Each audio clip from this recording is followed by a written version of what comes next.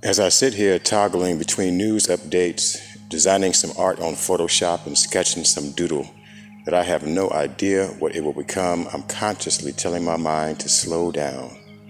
Man, this is so bizarre that my gut tells me to not attach to any of the constantly shifting narratives, conspiracy theories, testimonials, rants, raves, jokes, tears, and everything else in between.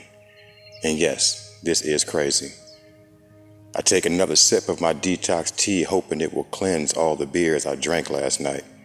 So I throw on some Netflix comedy specials in the background so I can get a few laughs as I push through and stay the course.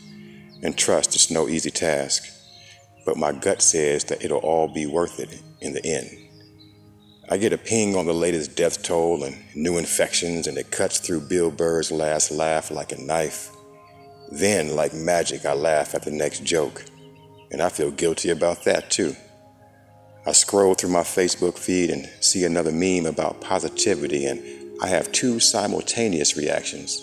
Number one, I pump my fist in appreciation, and then two, the feeling of chucking my laptop against the wall comes over me because it feels so corny.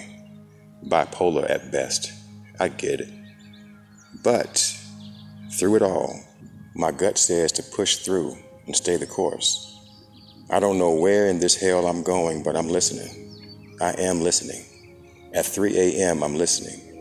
When I don't feel like talking to anyone, I'm listening. In this uncertainty and newness and on this roller coaster ride of I'm listening. You see, at the beginning and end of the day, all we have are our thoughts. Our one heart, brain, two legs and arms and eyes and lungs. Of course, we have family and friends, but we now see how those interactions can very easily have a screen or a monitor or miles between us and them. But we will always have our thoughts. And this is a beautiful realization. Why, you say? Because if I can manage my thoughts and control what I allow myself to feel, I have a much better chance of navigating this space of uncertainty and constant changes. In this way, I'm not burying my head in the sand or being unrealistic in the next steps that I should take. Steps that are one foot in front of the other and not trying to eat the whole pie in one sitting. My gut says to slow down. My friends, we are indeed in Wonderland. However, we got this.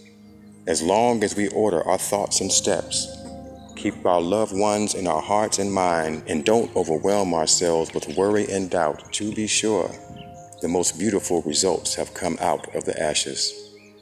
Be the phoenix that we are. And now, you can either pick up your fist or chuck your laptop against the wall. In either way, you'll still have your thoughts. Peace and blessings, loved ones. We got this.